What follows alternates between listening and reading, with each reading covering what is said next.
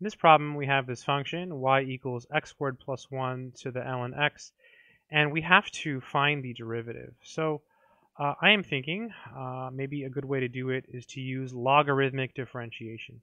So logarithmic differentiation says that you first take the natural log on both sides. So this is the natural log of y equals the natural log of the right-hand side. So x squared plus 1, and this is to the ln x.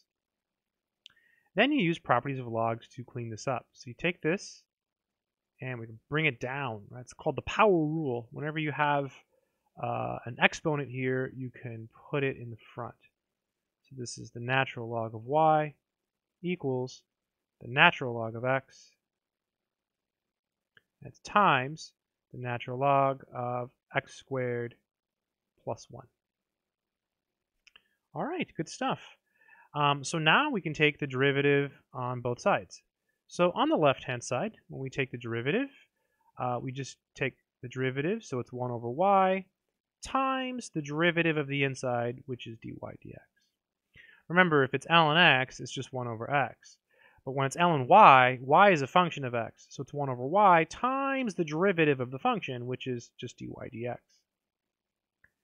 For this piece here, it looks like we're going to have to use the product rule.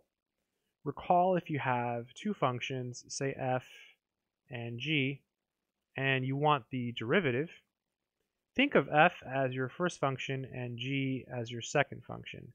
So it's the derivative of the first times the second plus the first times the derivative of the second. So here our first function is the natural log of x, and our second function is this one. So the derivative of ln x is 1 over x. That's the derivative of the first times the second.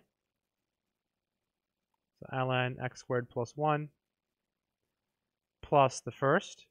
So ln of x times the derivative of the second.